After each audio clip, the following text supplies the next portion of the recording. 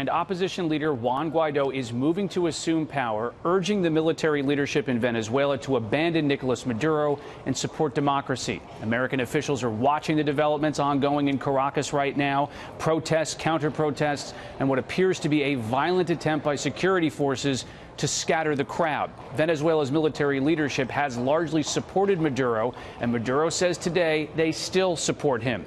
Guaido's ambassador to the United States says this is only the beginning and that there will be more events in the hours and the days to come.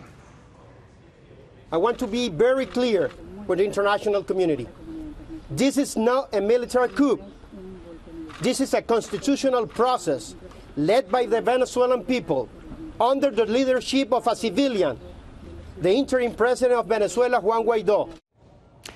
National Security Advisor John Bolton tweeted, quote, Venezuelans have made clear that the current path toward democracy is irreversible. Venezuela's military has a choice: embrace democracy, protect civilians and members of the democratically elected National Assembly, or face more man-made suffering and isolation.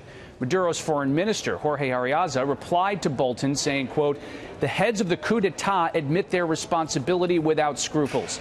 The Trump administration, in its despair, attempts to spark an internal conflict in Venezuela. Venezuela's democratic institutions guarantee peace in the country. Trump hands off Venezuela. In January, the United States officially recognized Juan Guaido as Venezuela's legitimate leader. The administration then sanctioned Venezuela's state oil company, officials in the Maduro regime, and those who support it.